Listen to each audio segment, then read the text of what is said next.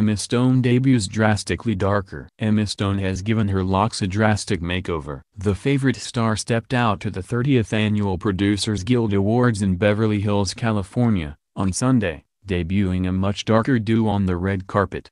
Stone, 30, traded in her signature red locks for more of a number color, being sure to match her eyebrows with the new hue. Her hair was styled back into a messy low bow, with wavy pieces framing her face. The actress' freshly dyed chestnut hair looked perfect with her long-sleeved, pale yellow Louis Vuitton dress and deep coral lips. Although many assume Stone's natural hair color is red, she revealed to Vogue UK back in 2012 that she was born blonde. Red, however, is her favorite. "My hair grows out blonde, but my coloring is similar to that of a redhead," she explained. "So, I really like having red hair. I'm a natural blonde, but I really like the red." Stone first gave fans a peek of her darker hair for winter when she attended the Golden State Warriors vs Los Angeles Clippers game at Staples Center with her boyfriend, Dave McCary, last Friday.